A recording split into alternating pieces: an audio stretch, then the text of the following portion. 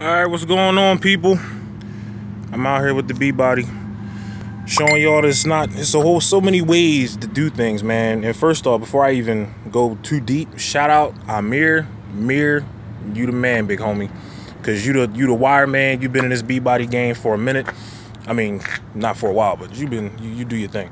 So with these LED lights, I did not go and spend a whole ass load of money on superbrightleds.com. Now, I'm not gonna lie, they stuff is on a beam, it's thorough. But I went on eBay and got the wires, well, not wires, got the bulbs. And this one, I'm just playing with them right now. This one right here, this is just straight from, these are the reverse lights. But I put it up front just to make sure that they did work. And when they cut on, it definitely did catch me off guard. I was not expecting how bright it was. I wish that it wasn't so bright that you can't see it through the camera, but it's definitely thorough. Now, what's going up here is all I did was just swap out from the red I had up front, just trying something different to be low key, but doing your thing. Now, this one actually pop up. You can actually see how it is on camera. And I'm feeling those, especially when you actually hit the signal to get brighter, thorough. And the back with the rears, now I had these tail lights since I got the car, and I've never seen every bulb lit up. So that goes to show, even these small marker lights, they make a big difference. And for those that don't know, these 1 and 2, these is your actual regular brake lights that have your normal size bulbs. This one here in the middle and this one here on the side, these are small marker lights, the same bulbs that you would literally use in your dash, in your interior, same bulb. And with these, the only problem I'm running into, and the way they light up, this is way brighter than stock, and this is before I hit the brake.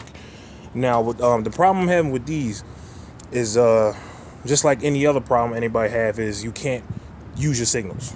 Now, the only thing I'm gonna do, I'm gonna have to do it for the time being, is I'm actually gonna have to use it by hand, which is drawing. But even with that, it's only gonna be for a few days, because the relay that I bought off eBay, the problem I'm running into with that is it's supposed to work and actually flash with it.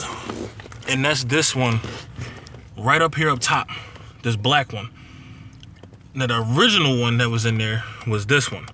And the whole reason why people run into problems with these LEDs is because these relays right here is designed to pick up a certain amount of resistance in your car. So that's why when people start replacing LED bulbs and just think it's going to work and it don't work, that's the problem.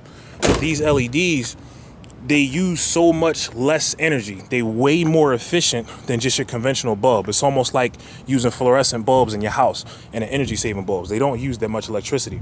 Because they don't use that much electricity and just a fraction of what your car normally uses, your car thinks that a bulb is out. So because it thinks the bulb is out, just like any other time when your bulb is out, it's not going to flash. It's not going to work. So you can either do number one, which is get a resistor, which all you got to do is you're going to have to test light each wire from here, and you're going to have to find out which wire is it that gives off the power when the light actually gets brighter. Because one of these lines is not going to have power going to it until you hit the signal. And every time it flashes, that wire is going to be giving power to the bulb.